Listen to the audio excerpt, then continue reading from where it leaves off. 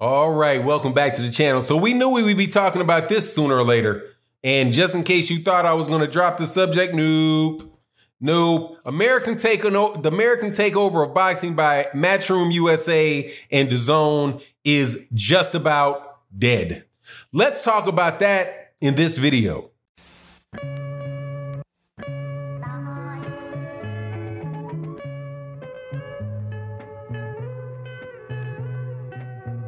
All right, welcome back to the channel. So, you know, we like to cover subjects from the beginning to the end around these parts.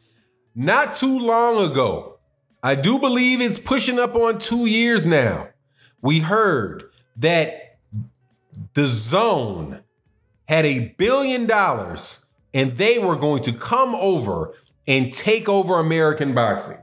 They were going to sign the PBC fighters away from the PBC because the PBC, you know, doesn't have exclusive promotional agreements with people. They have managerial and advisory agreements. So Eddie Hearn and Dazn figured that because they had the biggest star in boxing, you remember him, Anthony Joshua? They had him, the biggest star in boxing, that they had a ton of cash from a British, I think it's a Russian billionaire who lives in the UK. They were going to come over, snatch up all those fighters, and provide boxing matches to us without pay-per-view, right? Without pay-per-view for less money. It was to be $10 a month, and we were going to get pay-per-view level fights, and it was going to change the way boxing behaved, and it was going to be Eddie Hearn specifically was coming over to take over American boxing and put these guys out of business. Black Fight Fan TV, if you're not familiar with the channel, definitely subscribe to Black Fight Fan TV of Trail Boxing Talkers on that channel, would say that Eddie Hearn is going to get sent back to the UK with shoestrings holding up his pants. Well, it appears as if Dazn might be getting sent back to wherever they came from with shoestrings holding up their pants, because it has been announced by Dazn that they are looking to do one of two things.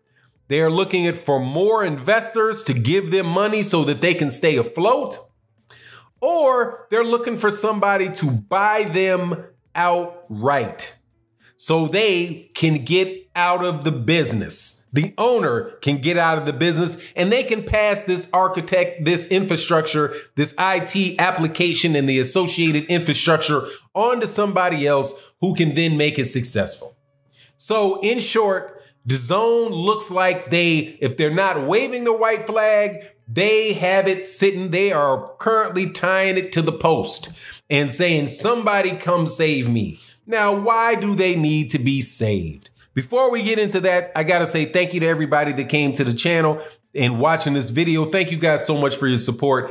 And thank you for sometimes I put out videos that you might not always like what I say. And it comes from a point of view that might be a little controversial, but it is what it is. If I think something's funny or I got a viewpoint, I'm going to share it with you. Hey man, we won't agree with one, but maybe we'll skip on and agree on the next. Just how it works. That's how it works when you're chopping up about boxing.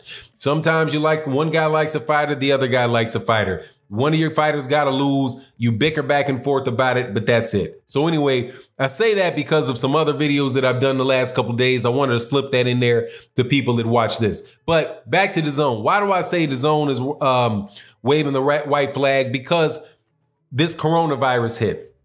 And now I said this before, right? That because all they have is boxing that is of any interest in the United States, and because they're not bundled with another package where you can still get something for your money, people will get rid of it as soon as there's not a fight that they're interested in, right? They're just going to get rid of it. And there's no real reason for them to keep it. It couldn't possibly appeal to a broad audience in the United States. It was pretty much designed $1 billion invested in really trying to get the attention of hardcore boxing fans. Because if you have a siloed application, right, a standalone application, right, completely unconnected to any other sports that you want to fight, see, or any other apps that you might have, it's the first option to go when money gets tight. Compare that to ESPN or ESPN Plus. ESPN Plus is not going to lose a lot of subscribers because ESPN Plus is wrapped up with Disney Plus. So since you already have kids, a lot of people have kids that want to watch Disney Plus. They have ESPN Plus and probably never watch it, but they still pay for it because it is bundled in with the other applications. That's not the case with DAZN. DAZN is just DAZN. Right now, DAZN was bundled in with Showtime, with HBO. Right? If you had HBO, you also had the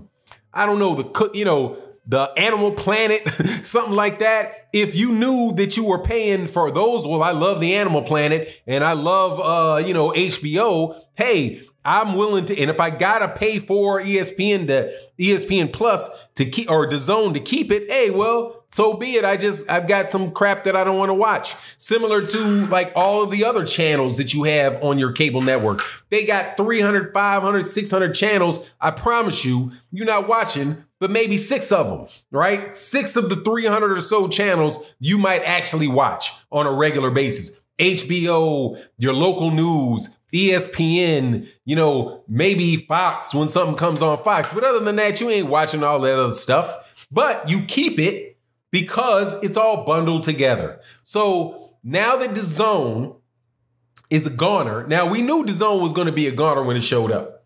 Okay, when it showed up doing business like that, first of all, they screwed up thinking that just because they threw more money at these fighters that were signed by the PBC, that would make them immediately leave them. Now, it did with some people, right? Because that's how some people are built, right? Daniel Jacobs, that's how he's built. If you give Danny Jacobs, you say, hey, Daniel Jacobs, you're with somebody that has been treating you really well. You've been getting big paydays. Your trainers, you went through cancer. They helped you with your cancer stuff. When you got done and you were over your cancer stuff, thank God, they had a spot back for you to come back and fight.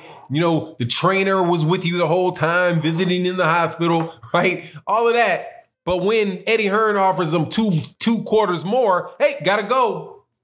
Gotta go. Nice to know you. It's a business decision. And then when he finally gets the big payday, right? He cuts a check for Daniel. He cuts a check. Well, I think he got supposed to have gotten $10 million, right?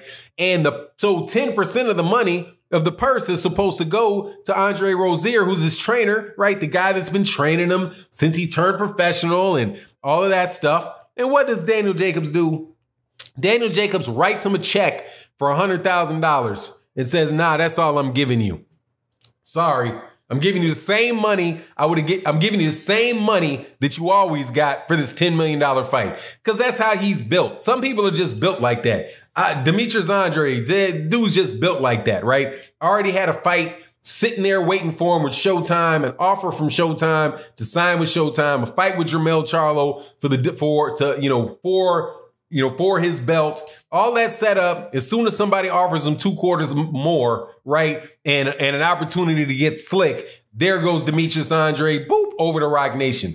But some people are not built like that. Like Adrian Bronner is not built like that. Errol Spence Jr. is not built like that. Deontay Wilder is not built like that. A lot of these guys consider themselves to be loyal to loyal to Al Haymon and loyal to the idea that they can be their own bosses and not wanting other promoters to tell them what to do. They bought into it, and as a result, they didn't go there, and DAZN was never able to really build that type, the ground.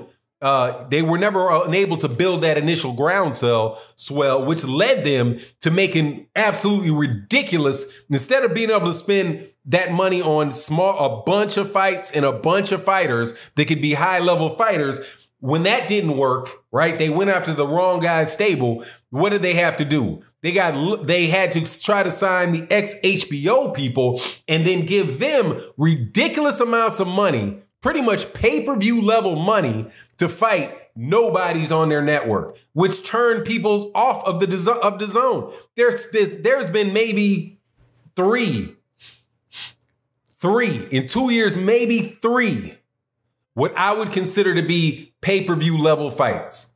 And only really, three of them that I would consider to be pay-per-view level fights. That being the two Anthony Joshua fights, with actually only the second Anthony Joshua fight with Andy Ruiz, and then maybe Kovalev versus Canelo. But the rest of those things, none of those things were pay-per-view worthy. And you're paying, and for those three fights, right? If you had been paying and the price goes up, right? So it's for a lot of people now, it's $20, $25 a month. Like, who's gonna pay that? Who's gonna pay $25 a month? That's $250. That's $250. $300. That's $300. That's almost four whole pay-per-views for two. That's double the price of your pay-per-view. It was gonna fail, and it has failed, and we told you it was gonna fail, and it's only a matter of time till they shut that down. Eddie Hearn is saying, oh, we gotta lose, the problem is, I'm part of the problem, Dazn is part of the problem, but we're just paying these fighters way too much money. Yeah, exactly. You are paying those fighters way too much money for a network that doesn't have anybody to watch it. You should have just let boxing, just stop trying to reinvent the wheel, dude. You should. And then Eddie Hearn, of course, right? Eddie Hearn, who had Anthony Joshua brought up on Showtime, brought up on PBC cards, right? Through Showtime, because that's who Showtime was dealing with. He skips over to the zone, right? And if he would have been able to get his druthers, he would have skipped out on, he skipped out on the UK too. Anyway, that's just how these dudes are built. I just wanted to chop it up about that real quick. Anyway, we'll see what happens with Dazn. I'm positive they're going to go out of business, though. They're going to go out of business, or they're going to get sold to somebody that is not as inclined to throw money down the trash can at boxers on fights between Canelo Alvarez and Rocky Fielding. Anyway, that's my take on it. You let me know what you think in the comment section. And with that, I'm out. Peace.